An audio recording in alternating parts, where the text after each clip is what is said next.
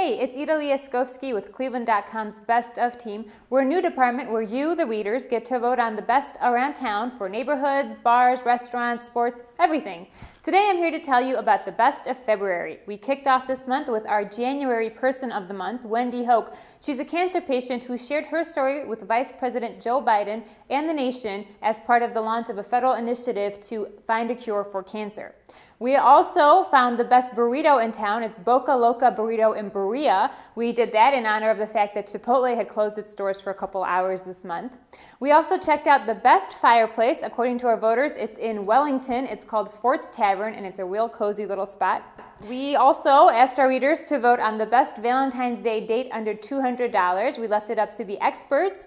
Matchmaker Gina Gideon suggested and voters approved of the idea of going to a cooking class and practicing out massage techniques on each other. We also celebrated National Margarita Day this month on February 22nd.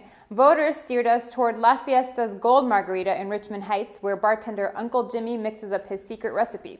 And it was pretty delicious, so cheers.